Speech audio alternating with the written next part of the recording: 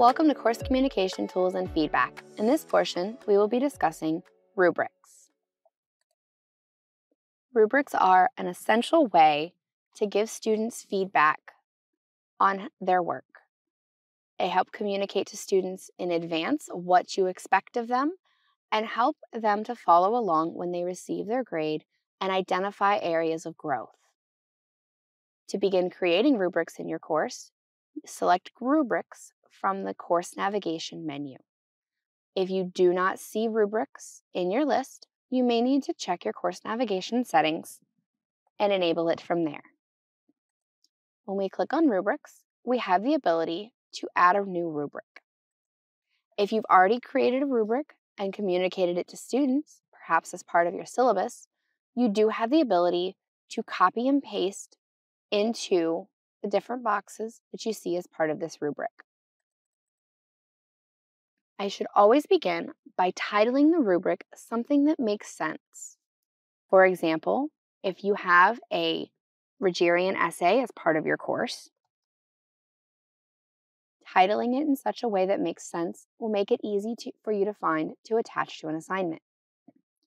From here, I have the ability to make any changes that I need to my rubric to match what I've already created. Each criteria has a pencil, which allows me to describe the criteria in a quick and easy manner. For example, one of my criteria might be references. Within the long description, I have the ability to tell students specifically what I'm asking for. For example, maybe we're required to have and any other specific criteria I'm looking for when I grade for this particular section. I have the ability to choose how many points that section is worth using the points column. Note that when I do, my ratings box adjusts automatically. It's always best to change the point values before you begin adding the ratings. From here, I can add multiple steps. Most things are not single point, all or nothing when we use rubrics. By using the plus between the two columns, it's automatically going to give me a number that splits the difference. If that's not what you want, you have the ability to change it. For example, maybe I make this 2.5 points and I say beginning. I communicate my criteria. What does a student have to do to earn this rating on this one section? For example, maybe they had 3 or more errors.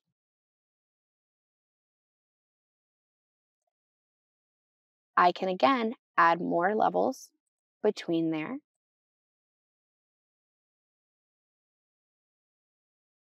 Meets or proficient.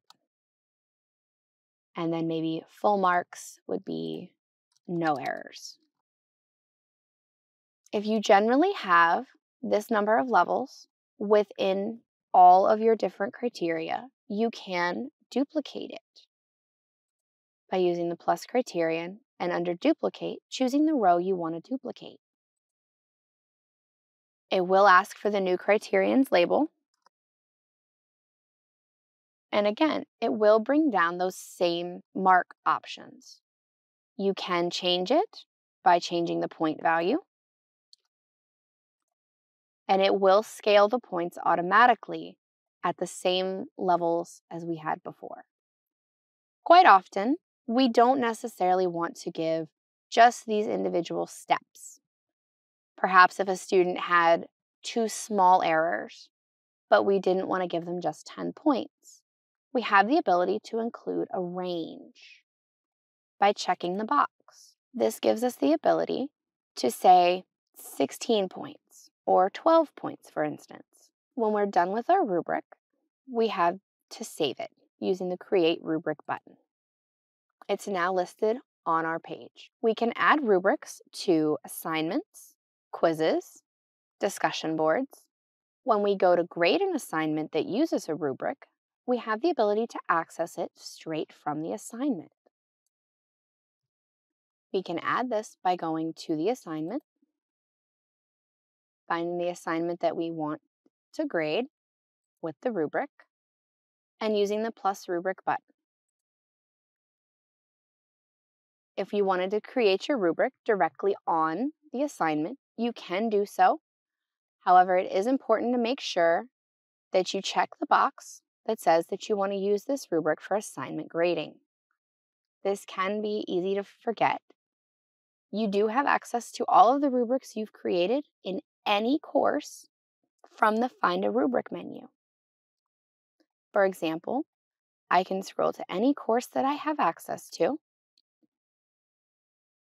and here's the one we just built, but if I come down to another course, I have all of those rubrics that I built there as well. When I find the rubric that I want, I scroll down to the bottom of the box and use this rubric. Now that we've attached the rubric, we can use it to grade. When I go to the speed grader, I have the option to view the rubric as I'm grading the student's assignment.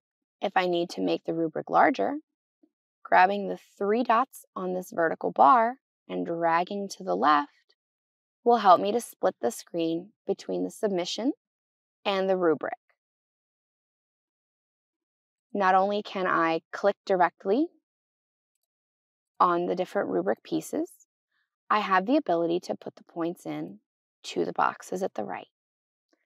To leave comments on students based on what's in the rubric, I have the ability to click the comment box and leave specific information.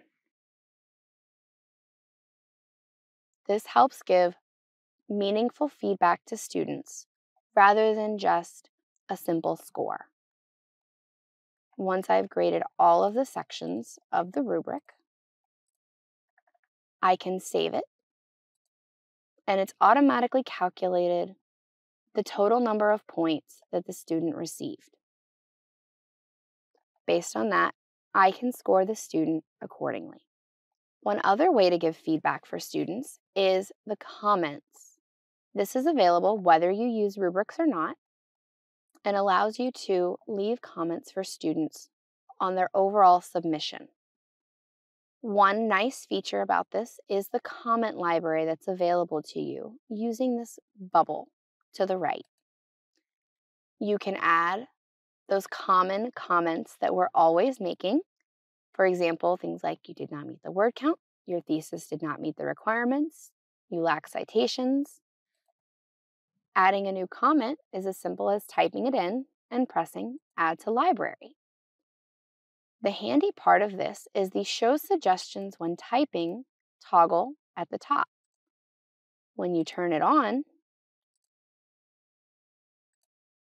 now when I use the comments box, things that I've typed frequently that I've added to that comment library will show up when I type keywords. For example, when I type citation, it pops up with the option of your work is clear but lacks citations to back up your thesis. This saves you time by not having to type the same comment feedback multiple times. The other options you have include if you are a person who prefers to download student work and re-upload it with your comments, you can use the paperclip icon here to attach the file to return to the student. Once you submit, it will attach the item and return it to the student so that they can access it and make whatever changes they need. Giving students clear, meaningful feedback is helpful in helping them to grow and refine their work as they move throughout their time here at ODU. You can also attach rubrics to discussion boards or quizzes. While quizzes works much the same way, discussion boards are slightly different. We access the discussion board that we want to add a rubric to, and using the 3-dot kebab at the top right, we choose Add Rubric. And again, we would want to either build our new rubric, ensuring that we check the box for assignment grading, or we can again locate any rubric we have access to in any course we're in by finding it in the list and choosing the appropriate rubric and selecting Use this rubric at the bottom.